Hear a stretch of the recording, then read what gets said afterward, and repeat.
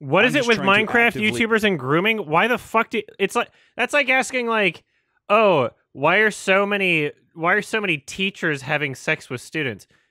Why are so many priests having sex with children? You get the job because you get easy access to kids. Why are so many pedophiles hanging out on Roblox and TikTok? Like it's fucking. What do you mean? Like it's so obvious. And Yeah, if I was a pedophile, I would just hang out doing kids games all day too.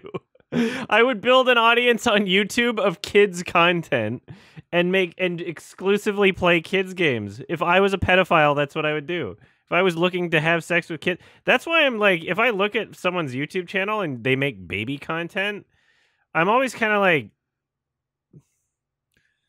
okay, let's hope for the best here, you know?